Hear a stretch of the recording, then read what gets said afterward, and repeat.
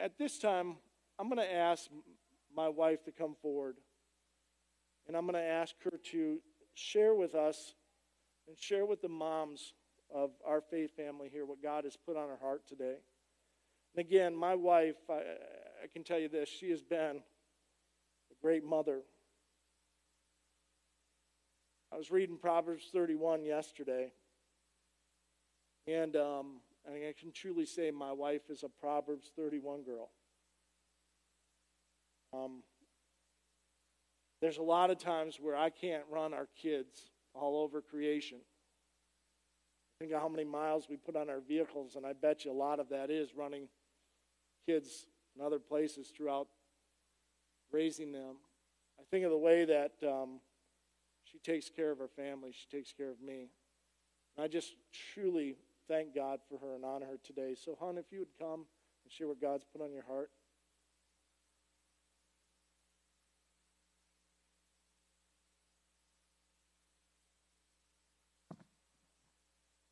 Morning, everyone. To say I'm a little nervous is an understatement. I've already been weepy, so I'm probably going to be more weepy. So I'm just giving you a heads up. When David asked me to share, God had been putting different things on my heart for kind of a while, and I wasn't quite sure where they were going, what was going to happen with them, and he asked me to say a few things, and so I was like, okay, I'll, find a mom in the Bible and talk about, which I was going to talk about Mary, which David talked about her today, but God wouldn't let me do that. I had to talk about what was on my heart,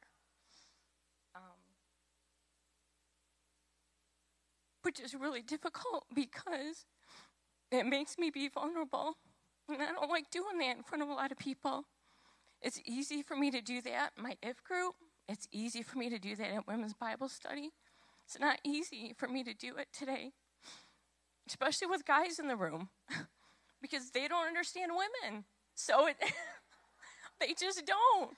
And so it's hard for me to be this way. It's hard for me to put myself out there because of what you might think, what you might not think. But in all reality, this is what I have to do, and I have to be real because that's who I am.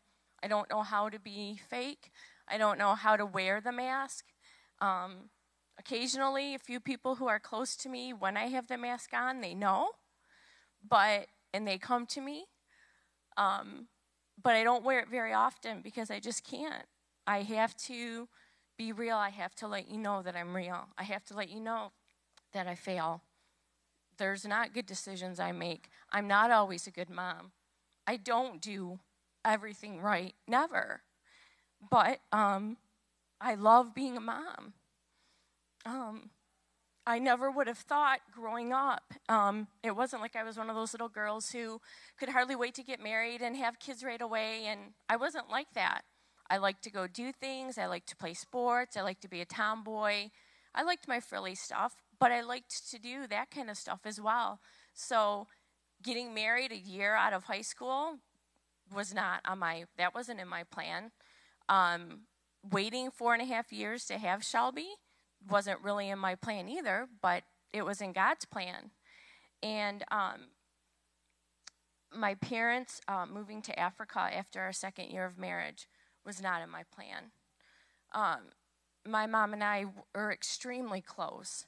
And there's just my brother and myself. So once they all left, I didn't have any family here. I had extended family, but there was nothing. And I was craving that. I needed that mom figure in my life because my mom wasn't here. And that so burns in my heart with especially young moms and knowing, even though you might have your mom here, but you might not, how important it is for us as moms to be there, even as women in general, to be there for each other.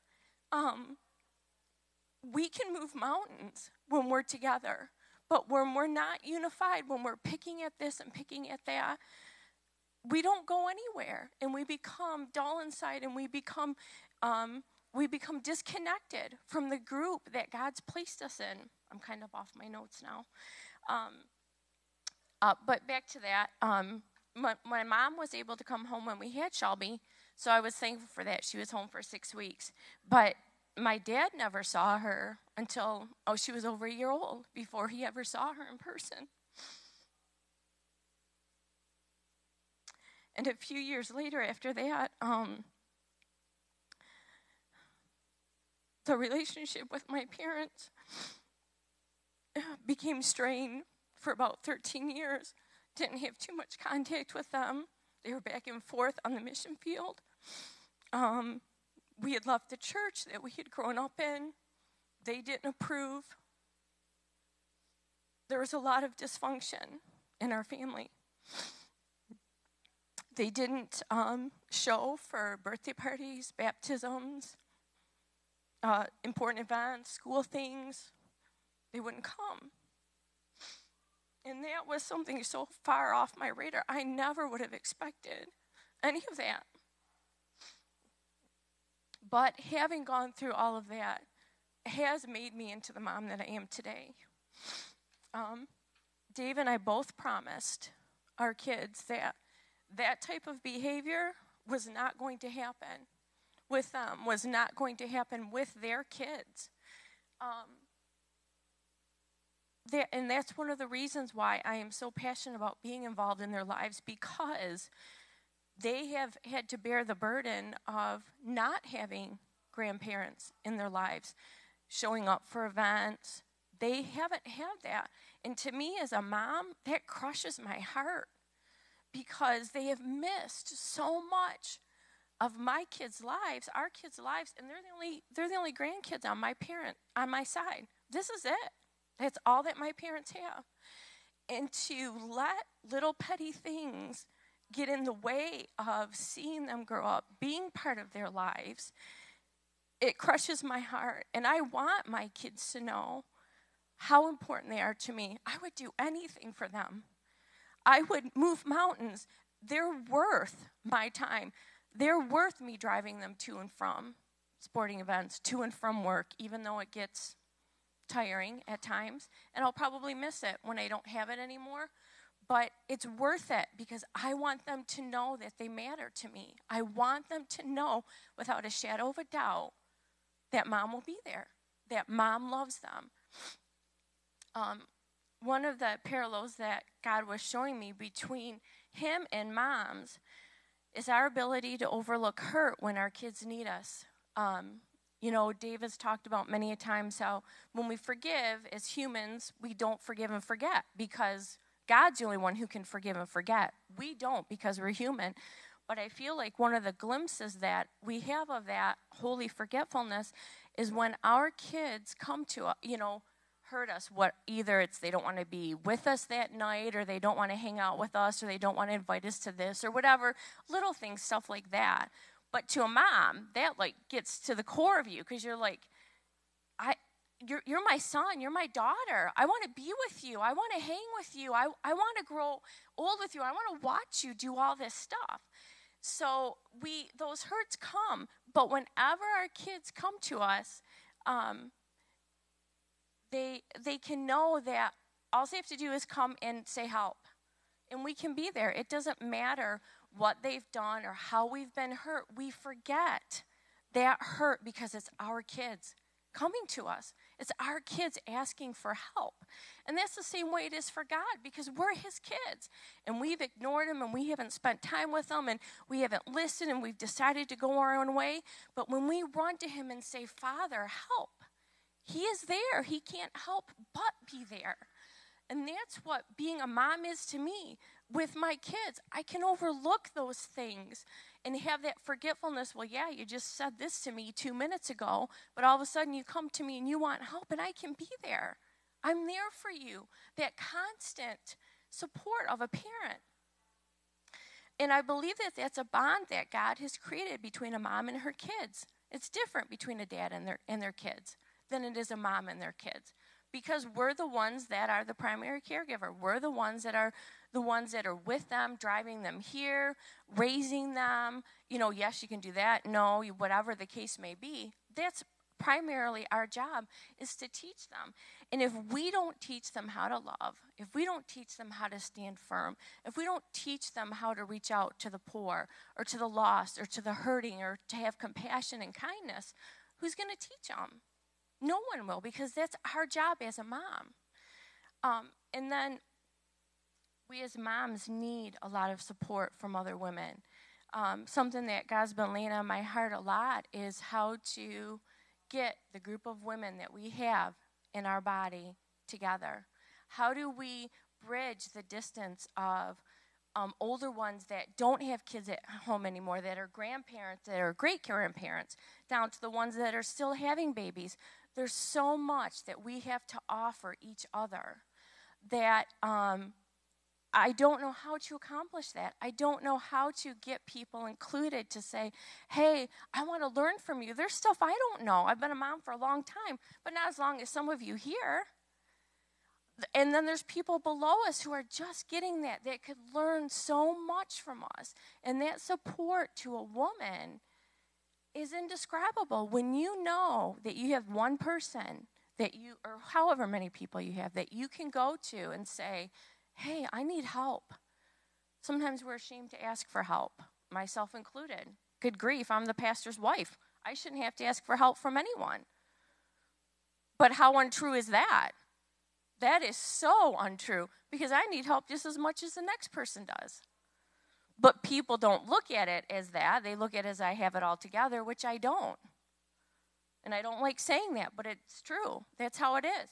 And if we can all be that honest with one another and be able to feel that connection of going to someone, whether it's someone who's, 20 years older than you or someone who's younger, and say, can I pray with you? Can I help with you? What can I do to help support you as a mom? It's so needed, and when moms have that support of even one person, even if it's your husband, being able to go to him and say, you know what, I need help. And husbands being, okay, what can I do? Instead of maybe, well, gosh, didn't you know I worked 12 hours today?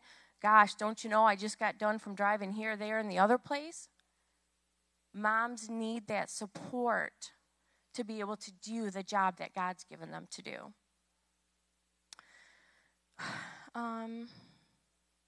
Okay, so getting back to trying to bridge the gap, trying to involve us all, I really would like all of you to be praying and saying, okay, God, where do you want to use me in this body that I call my church family?